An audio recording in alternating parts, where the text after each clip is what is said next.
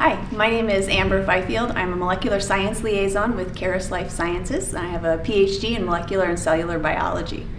So we know that in gastrointestinal cancers, molecular testing is incredibly important.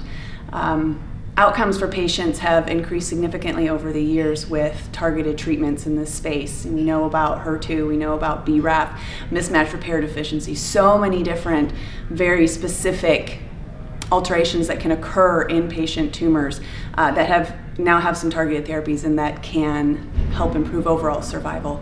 I think it's such an exciting space, and I'm very excited to see where it goes in the future. There's still a lot of room to grow here.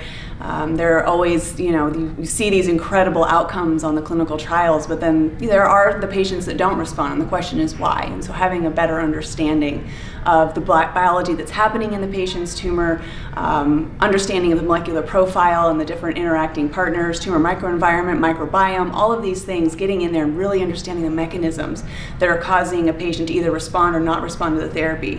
And then when they don't respond, how can we do better? And I think it's just a very exciting time to be in oncology right now.